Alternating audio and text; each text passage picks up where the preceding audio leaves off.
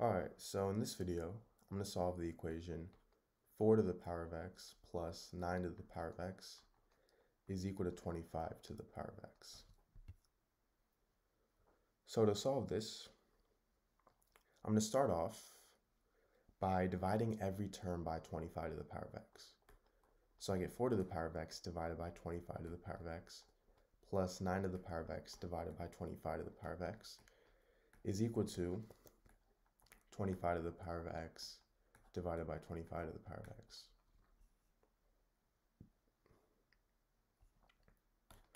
Now the 25 and 25 cancel out for 1, so now I have 4 to the power of x over 25 to the power of x plus 9 to the power of x over 25 to the power of x is equal to 1. Now if I have something in the form a to the power of m over b to the power of m, this is equal to a over b to the power of m. So 4 to the power of x over 25 to the power of x turns into 4 over 25 to the power of x. And 9 to the power of x over 25 to the power of x turns into 9 over 25 to the power of x.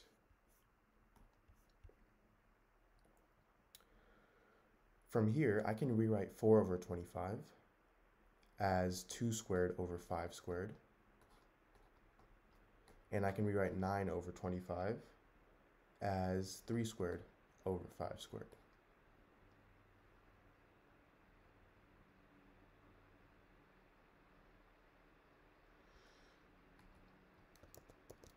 And now, if I have something in the form a to the power of m over b to the power of m, remember, this is equal to a over b to the power of m. So 2 squared over 5 squared turns into 2 over 5 squared. And the same thing with 3 squared over 5 squared. So I get 3 over 5 squared.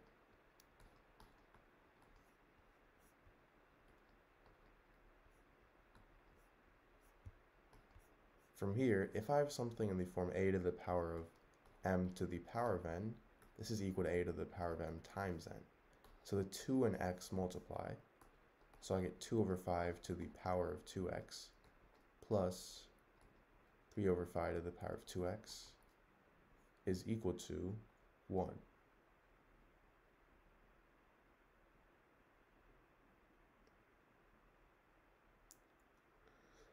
And this means that 2x is equal to 1.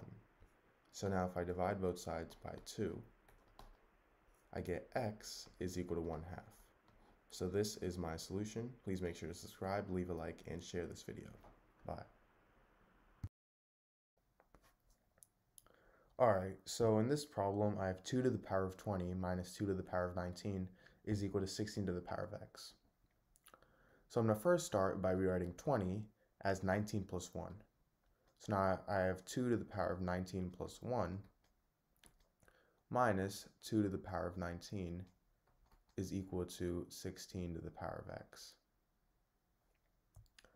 Now, if I have something in the form a to the power of m plus n, this is equal to a to the power of m times a to the power of n.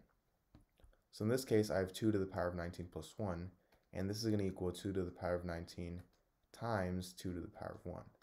Now I have this minus 2 to the power of 19 is equal to 16 to the power of x. Now from here, if I factor out 2 to the power of 19 from my left-hand side, I get 2 to the power of 19 times 2 to the power of 1 minus 1 is equal to 16 to the power of x. And 2 to the power of 1 minus 1, that's simply equal to 1.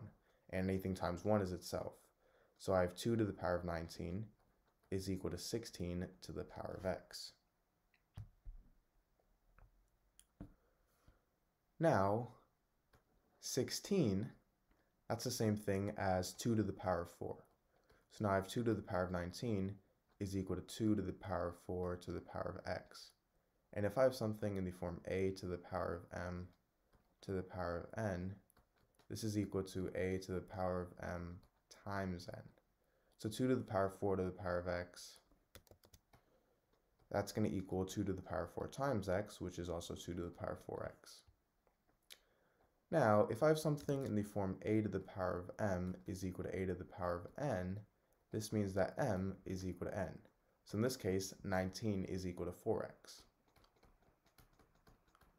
Now we have a simple equation here. All I have to do is divide both sides by 4, and I get x is equal to 19 over 4. Now, to check, my original equation was 2 to the power of 20 minus 2 to the power of 19 is equal to 16 to the power of x. Now, 2 to the power of 20 minus 2 to the power of 19, we already know that's 2 to the power of 19.